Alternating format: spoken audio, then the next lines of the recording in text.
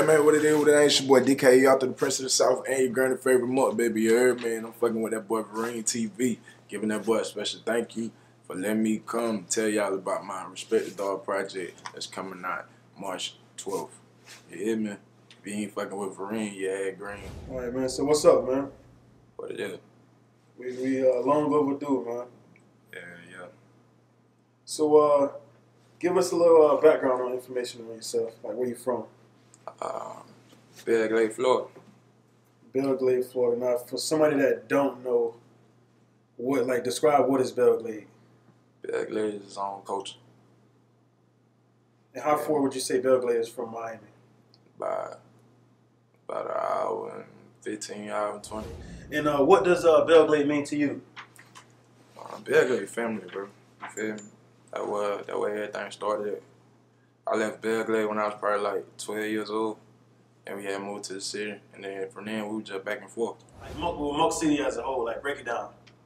I feel like everything pretty much in one, you know what I'm saying? It's like Belle Glade, South Bay, Polk, and them in sections, you feel me? But it ain't no white people here, you know what I'm saying? Everybody really in the mix together. And what was it like growing up in Belle Glade? I mean, you feel me? Had a couple homeboys pass. You learn stuff a little the hard way. You feel me? Mama quit to throw you outside. You gotta go learn it the hard way. Can't be soft. Especially being a red nigga. Yeah. And would you say you had it hard growing up? Like as far as like the household? Yeah. My mama ain't really happy like that. Like going to I remember going to school. Me and my brothers, we were sleeping on the floor. And then after my great grandma died, my mama and them, they slept in the hospital bed that she died in because they brought it home. So my mama and my sister was sleeping in that bed. People ain't really know it like that. I ain't never tell nobody. You know, so I was always that happy ass nigga, joking around and shit. Yeah. And what would you say your craziest experience, like growing up in Palm Beach County as a whole? Like some crazy shit that you went through, like growing up? Shit. I seen a nigga get shot like 17 times. I seen a nigga get shot 17 times in front of my bed. That was in Belle Glade. Was that like traumatized or just a normal thing? Shit. I just was like, damn. It was me. It was me and Canoe. Me, Canoe, J.I. We just chilling. We seen that shit. Block boy. Okay. So take us to school. Like, did you have a chance to finish high school? Yeah. Finish high school, college? I went to college too. What did you go to college for? Like, what did you study? I went to college to try to be a marriage counselor. So I had studied psychology. Okay. And you went for a sport, right? Yeah, track. You went for, and I guess you was like ranked you was ranked number 15 in the country. Yeah. And then it got to a point where you, I guess you dropped out and said you want to focus on the music. I had got my A. Oh, you finished? Yeah, I had got my A. I had told myself I want to come for the start doing music and shit. Cause I had stopped going to class. I just had bitches. Yeah. Bitches doing my work. You feel me? And then nigga Colorado was right down the street, so it wasn't nothing to a nigga to get like, you feel me? Yeah. Some trees and serve it to my classmates and shit like that. So that was like my last 2 semesters, you feel me? Yeah. And then shit, nigga came home, started rapping. Explain like the process, like what was like the main reason behind like not furthering your education and picking like the whole rap thing? Shit, everybody around me was just like, when I was bullshit rapping and shit, everybody around me would just be like, man, you hard, bro. If I was you, I would just go home and start rapping, you feel me? So I was like, alright. I just, you just keep hearing something like over and over again. But like, why they believe in me more than I believe in myself? Yeah. Yeah. And what was your mom reaction about the whole thing? She was, at first, it was crazy because she like, dang, you finna come from school. Yeah. You know what I'm saying? But she already knew like I was cheating on all my tests and it wasn't really me doing my classwork. You feel me? So, you know what I'm saying? So she knew like I was trying to make it work. You know what I'm saying? So I finessed it as fast as I could, and I told her I'm finna come home. You know what I'm saying? And what type of student would you say you was in college? If you had to like describe yourself in like 3 words, like I was always chilling, man. just chilling, laid back. Chilling, laid back, funny ass nigga. Yeah. Everybody knew me though. Yeah. Like all the way around the city. Yeah, I'm a familiar face to everybody. Yeah. You know what I'm saying? So then I guess you came home from school. You was dropping like freestyles on Instagram. Yeah, I was dropping freestyles on Instagram, Facebook. They was going crazy. Okay. People were sharing them and stuff. And then I guess you got to this point where you previewed That Guy. Yeah. And it was, that's like the song that pretty much put you in the position that you're in right now. Yeah. Like explain that feeling. Like, well, explain to us how it even happened. Like the whole, like what was your process of like marketing? I know you played a big role in like your track. Yeah. The reason why it was so big. I had marketing was my big thing. Like man, we gotta be lit. Like we gotta be lit. And I hit up Jack, came to the blog. I'm like, bro, we gotta be lit today. I called Skinny. I got a song, bro. It's gonna be the one. You feel me? And then when I did it, they was listening to it. We listened to that song from like 12 p.m. to 5 p.m. And I'm learning it with them because I was freestyling in the booth, you feel me? So we recorded like 2 videos and we kept the first one. We posted, and the next day it just started going viral. DJs was hitting me up from everywhere. It was crazy. So then we just had to immediately shoot a music video to it. Like, you know what I'm saying? So take us a little bit back. Like, at what point you actually started taking music serious? Would you say? Was it like as soon as I came home? So you came home. So it was like way before That Guy. Yeah, like as soon as I came home, I had dropped like 3 songs, and then That Guy. You feel me? Like, okay. So break down the name for us. The DKE Arthur. Dark Knight Empire author. Why Arthur? Arthur, they telling stories. Stories. Yeah. Okay. So what do you feel about Palm Beach music scene right now? As a whole. I just feel like what you mean? Like as far as like the Palm Beach, like the music scene, like the vibe, like what do you feel about it? Like I just as feel, far as like where you think we at as far as like the music go. I just feel like people gotta stop being lazy. Yeah. You know what I'm saying? Just pick it up a little bit more. I see a lot of talent for it. It's just gotta stop being lazy. Post every day. That's all I see. I see a lot of talent. Everybody hard in their own way. From my eyes, you probably like one of the most supported artists in Palm Beach, and like support is like really like hard to get in Palm Beach. Yeah. Like, explain some of the ways like you got to that point. Like, I had like the most. My mama ain't really have as much money like that. Yeah. So we'll be moving around a lot. You get what I'm saying? Okay. So we'll have to move a lot. Like when you have money for this place, you gotta move to the next one. So I probably went to like 14 different schools. You know what I'm saying? Yeah. And I ain't never been no like creep ass nigga, talk behind niggas back, nothing like that. Yeah. Or I just was a nigga to myself. If you ain't know me, you feel me? Yeah.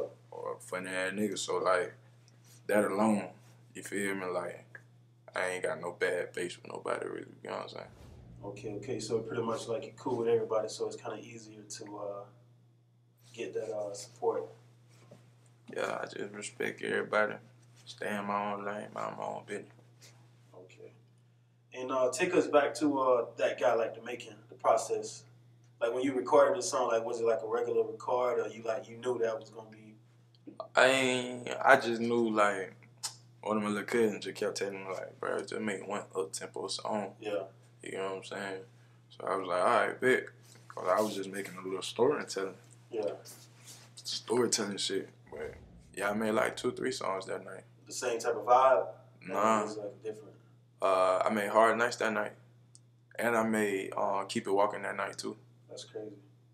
Yeah, so every song that night made this mixtape. Okay.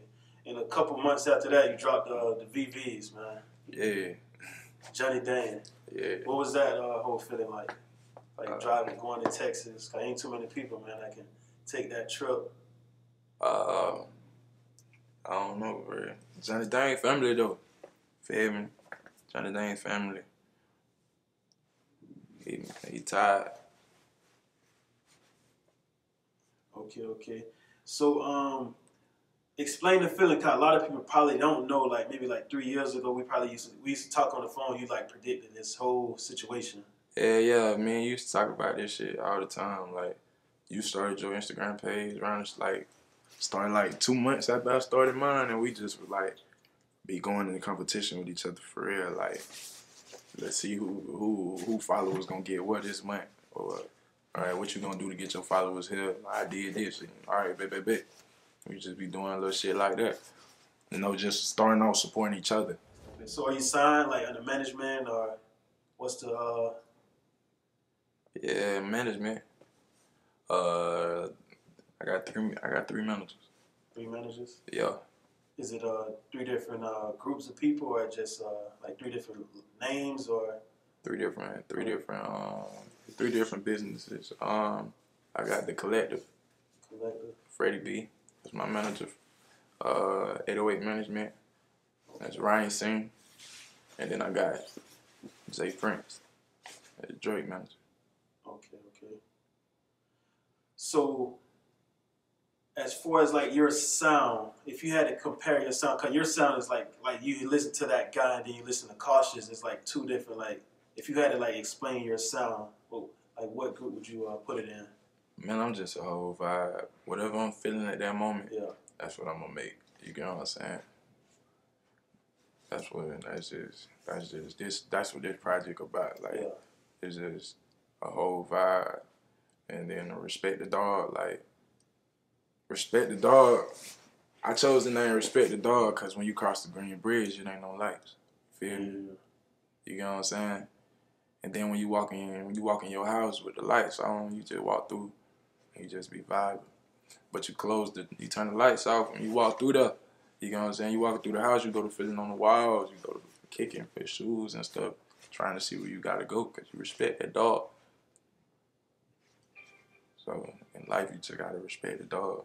So the track Hard Nights. Yeah. It was dedicated to Raw. Yeah. And let's I really made that song Hard Nights. Like I said, the same night. I made the same night as that guy. Cause I said Bud in the song. Feel me? And I sent it to him the night I did that song like 2 years ago. Feel me? But I dedicated the video to him. And what was your relationship with Raw? Man, Raw used to talk all the time. Like all the time. I used to tell him, come on the road with me. He used to be like, come on the road with me, bro. Come on the road with me. I talked to him a couple of days before he had died. I had to talk to him. I think I got a text message. Still in my phone.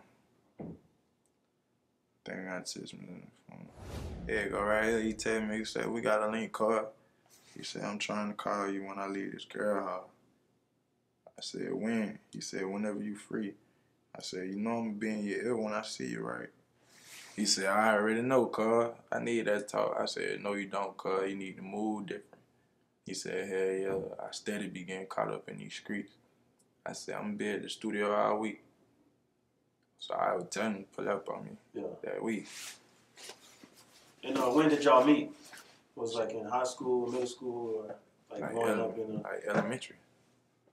We met in elementary. And for somebody that don't know, what type of person was he? If you had to like, describe him. Big-hearted. Funny and big-hearted. He always liked to joke. Raw couldn't talk about his worst enemy. He couldn't even talk about his worst enemy like that. And if you could tell him one thing, what would it be? Shit, the same thing I was telling his ass. Come hit the road with me. Come hit the road with me. And about 90% of artists, when they die, they get killed in their own hometown. At what point in the artist's career should they move out? Shit. What do you say? As soon as you're doing something different from everybody else. As soon as you're doing something different from everybody else. Yeah. So back to Palm Beach, any artists, up-and-coming artists you want to work with? Sure. I look forward to working with. You feel like y'all can make some... Man, I just want to work with somebody that's consistent. You feel me? Yeah. I don't want you to be a rapper this week and then you just chilling. You get what I'm saying? Cause that ain't what I'm doing. Yeah. You know what I'm saying? I want you to just be as serious as I'm here. True. Okay. And the feature with Quando Rondo, how did that happen? Like, explain like the process of how everything happened. Quando Rondo, I had met Quando through somebody else. And it was like, hey, you and Quando would be hard on the record. You feel me? So that's how that happened. Okay, okay. What did y'all like link in the studio or? No. I had recorded the first and the third verse first, and I moved it over, and then he did put his verse for the second verse. Yeah. And back to that guy. Do you feel like Dixon Fried Chicken owe you a check? Nah, I don't feel like it was a check, but they be giving me, they be showing love when I go through those. You feel me? They give me some free food there now and then. Or they'll rush up, hurry up on my order or something like that. Yeah. Yeah. Okay. Now the new mixtape that's about to drop, any features? Like who can we expect on it? Producers? Kevo Money. Kevo Money, he a rapper out of Memphis. Yeah. He's streaming big out of Memphis. He just signed to Atlantic. I think he just signed to Atlantic. Then producers, you know, we got Go Grizz, we got Pooh. Pooh don't worry. He did the beat by the baby Suge. Yeah. Oh yeah. He did some stuff on my Go Grizz. He worked with everybody. Young Boy, Kevin Gates. He just did one of the baby songs too. That the Babysitter song. That's going big right now. Double A on there. Yeah. Yeah, one called Me and Lavish. Okay. Me and Lavish on there. So you know me and Lavish had to do one because I'm from the G and he from the K. Yeah. So wanted to do like we gonna do a joint tape though. Me and Lavish gonna do a joint tape called Mud Bowl, and we're gonna drop it around Mud Bowl. So we're gonna do something like that. One of these Mud Bowl. Yeah. It might be this year for real. And how many tracks? Probably like 7. 7. 6 or 7. No, how many tracks on your mixtape? Oh, 12. We got 12. That got back on there. Yeah. It's the bonus track. It's 12 track. So what would you say the most important thing for up and coming artists? Since you like went through all the phases, you met a million people in the industry already. What would you say the most important thing for up and coming artists? Image. The image. I'll say image. Is it more of like and personality too. Personality. Image and personality. You feel me? Yeah. Because your image gonna catch a person's eye, and then what come out your mouth second. You know what I'm saying? So like really being a real genuine person, like get you real far. So tell us one fun fact about yourself that not too many people or nobody know. A fun fact. I be chilling, bro. I'm real goof, bro. Yeah. Chilling. Nothing too amazing. And people be thinking I'm short, though. I don't know why people be thinking I'm short. I'm 6'3". That's crazy. I don't know why people be thinking I'm short. Why do you think that? Is it because probably the I don't know. I don't come out unless I'm getting paid. Yeah. Come out, you know what I'm saying? So people be seeing me on social media. Yeah. They want to see me there drop a bag.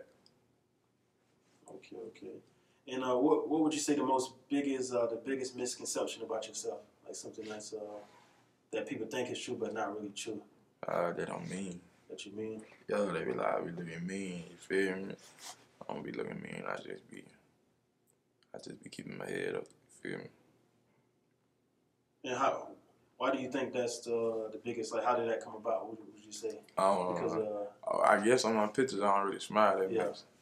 You feel me? If I go live, I just have a straight face. Yeah. But I really just be chilling. You feel me? I really just be chilling. And how do you deal with the hate? Yeah, I don't see nothing. No. I just see what's going on in front of me. Okay. So do you really care what people say or? Yeah, no. No. Nah. Niggas can't even walk in the same buildings I be in and sit next to me. You get what I'm saying? True. So I don't even be giving a fuck. For real. Yeah. You feel me? And the same niggas be seeing me, don't say nothing. You feel me? Yeah. That shit don't bother me, bro. I don't get any money. True. And what are some of the things you accomplished in the past year as an artist, would you say? Shit. I gave away 200 turkeys to my hood. That's Thanksgiving. I was sleeping on the floor last Thanksgiving. Feel me? Yeah. Okay. And where do you see yourself a year from now? Shit. I don't know. I heard a saying, somebody told me, reach for the moon. Huh? No, I was repeating what you said. I heard saying somebody say reach for the moon, because if you miss the moon, you'll be amongst the stars. So I'm reaching for the moon right now. So besides like the mixtape, what's next for you as an artist? See, the next one, City of the Apes. Well, when can we expect that? This summer. Okay. And I forgot to ask you, what type of vibe should we expect for the new mixtape?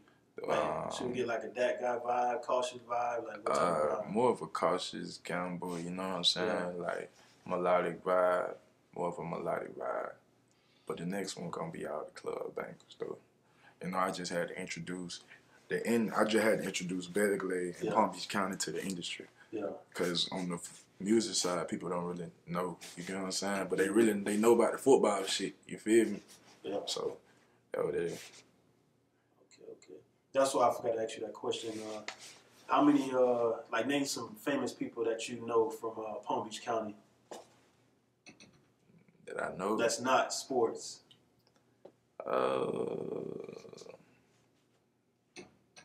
No, personally. Well, it can be just known like in general. There's Rose Gold. She kind of known. Famous. Yeah, she famous. She female. For the female, she famous. Yeah. Well. DKE CBJ. DKE Petro. DJ J. Who else? You tell me. I ain't gonna lie, I met a couple people behind the scene from somebody from Sony. It was a dude, white guy, white kid from Sony. Yeah, like he do publishing and marketing. Yeah. You feel me? I ain't never known that, and it's a couple people in the industry like behind the scenes from Palm Beach. That's crazy. So what's the females like since like gaining the buzz? Well, I don't really be paying females too much attention. They be going crazy though. Yeah. Yeah. CBJ done one time, and I think we was in Fort Pierce. The bitch tried to tackle me. Bitch. CBJ had to grab her ass. Yo. That shit was funny. What's it like being in front of like all these famous people traveling, like for somebody that's not in your shoes? Shit, I just treat it like shit. We got the same job. You know what I'm saying? Like that's what it is. You feel me? I guess cause I'm from Belle Glade. We done been around so many football players. You feel me? Yeah. So I just treat it like nigga in the locker room or some shit. You know what I'm saying? So, and I'm gonna be real. I don't even really be trying to be around other rappers like that. Yeah. You feel me? Like I really just be to myself, trying to create, going through life on my own. You know what I'm saying? Yeah. So any other big features you got lined up? I was talking to Fredo Bang, and he was talking about some. Might have a song with Sada Baby from Detroit. Me and Molly Brazy had did something one time.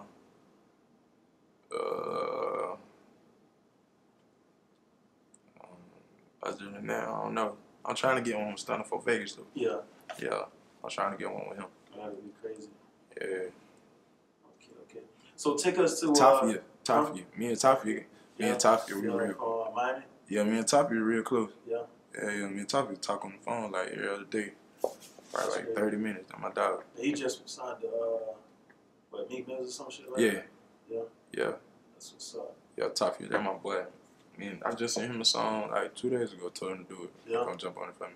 We're gonna go back to back on it. for the city of the A. Yeah. So take us in like the studio. Do you write freestyle? Like, what's your process of making music? I started mumbling. Like, I go in there and just start making noises on the beat. Just say what feel right.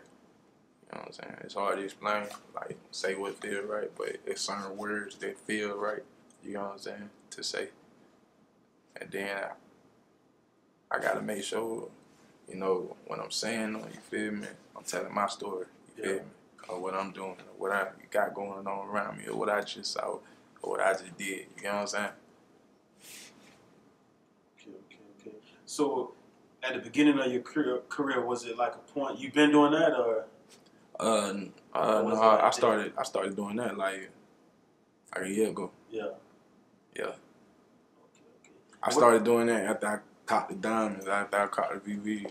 So I just went. Yeah. When the Johnny nigga started talking right.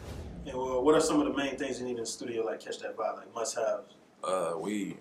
Hella weed, water, and Gatorade. No alcohol? Nah, I don't drink. Never had liquor a day in my life. No, what it because of the bad stories or? Nah. I don't drink. Just never tasted it? I don't know, it stink. Yeah. Weed. I know I said weed, but alcohol stink. Okay. And what else? Come on. What are some of the things you do on like the downtown, like stuff? Sleep. I try to get sleep, dog. Try to get sleep, bro. I'm not trying to do nothing else. I tell you, bro, I eat, breathe, shit, sleep.